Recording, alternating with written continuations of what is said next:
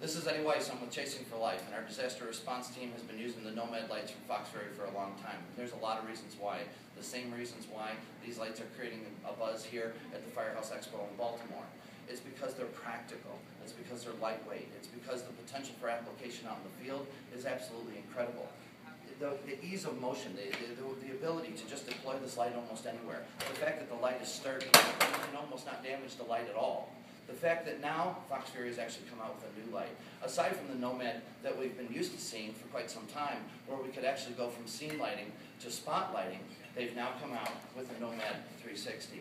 And gloved hand deployment, same as the other Nomad. This is so simple to use, and the fact that I can actually deploy this light and create 360 degrees of light has made this light actually surpass anything that FoxFury has come up with yet. I can still go to spot, all still gloved hand, nice and simple. You can kind of see why this is the light that everybody has been paying attention to here at the show. These lights, almost impossible to beat. I've tried. I've been beating them up for quite some time.